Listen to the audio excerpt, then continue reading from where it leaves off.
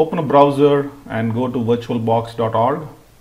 Click on Downloads and choose the Windows host link, which will take you to the download link. Click on Save and choose a directory where you want this to be copied. It will get downloaded there.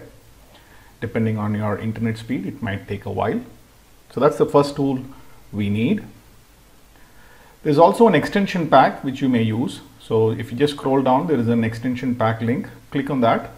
Save that also into the same destination so that you have both those downloaded. Now we shall set up VirtualBox.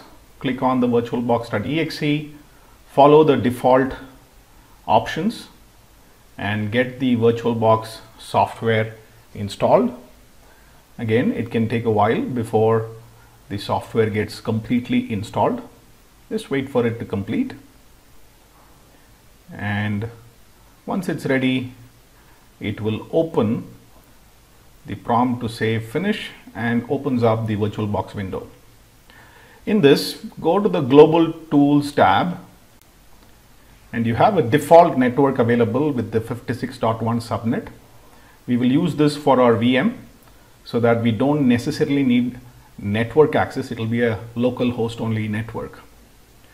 Go to the preferences in the file menu. Choose a default destination where you want your VirtualBox related disks or files to be created. I have chosen a particular path.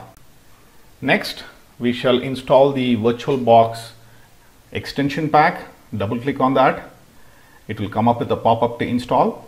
Don't worry about the upgrade option here. And on the pop-up, click agree by scrolling down. It will take a moment in which it will get the required software to be installed and you are done.